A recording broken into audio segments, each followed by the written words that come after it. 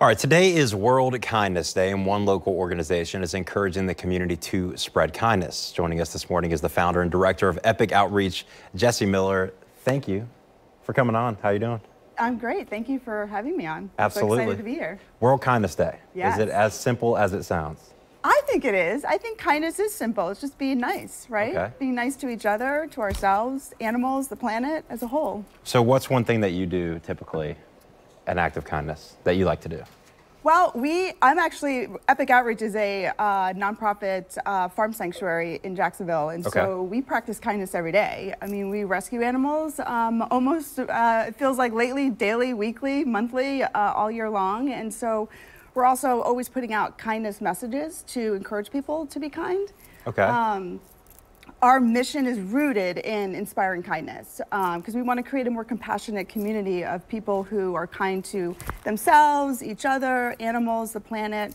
And you can do that simply by, coming to the sanctuary and spending time with the animals. All of our animals are rescued. You can go down to your local animal shelter and adopt a dog, take a dog Always for a good walk. option. Always a good option, yes. Absolutely. Or simply smiling. Like us, we're sitting here talking and smiling at each other, and it just spreads kindness to ourselves, right? We always feel better when we are being nice to each other or other people even people we don't know. You can open a door.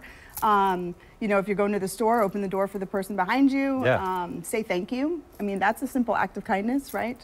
I think this nice. probably goes a long way in today's world too, like remembering a day like this and actively participating in it. Right, and it's not just about, even though we celebrate World Kindness Day, really we should be kind every day, right? 100%. And so it's so easy and it's free and it's simple, right? It's just doing, even when you're driving in your car, when I was driving here for this interview, I was just smiling, and people passing you, you always look at people in the car next to you, maybe.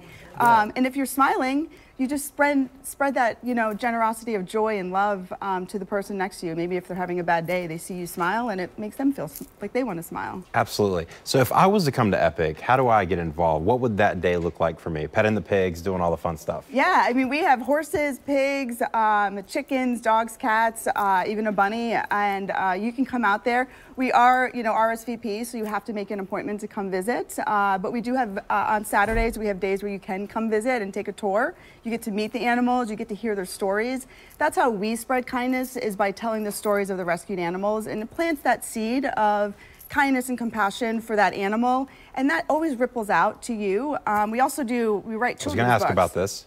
Yeah, we write children's books about the animals, so it tells the animal story in a children's book, and adults can read the books too and take that message. Some of the messages are about adoption, some of them are about, a pig. Oliver is actually a pig at the farm. So this is a real pig here. He is a real pig at the farm, and he grew to be too big. Somebody got him when he was a baby. He was really little and cute, and then he grew too big, and so they needed to rehome him, so he ended up at the sanctuary, and now he gets to live his life out there, and we get to talk to people about, if you are considering adopting a pig, which it's a thing, you can come to the sanctuary, we can talk to you, give you great tips on how to be a good pet pig parent. Sure. Yeah. And we would need that probably direction. Yeah, and we also have pigs available for adoption, so people can come out there. Even though you can go down to the shelter and adopt a dog or a cat, you can also come to our sanctuary and adopt a pig. Awesome. In this brief moment we have here, what do you see in that interaction when people are petting the pigs, getting that? Oh, it's amazing. People just melt, like life melts away. So if you're having a stressful day or something's going stressful in your life and you come out there and a pig rolls over, they love belly rubs, and you just get to rub, a pig that wants its belly rubbed.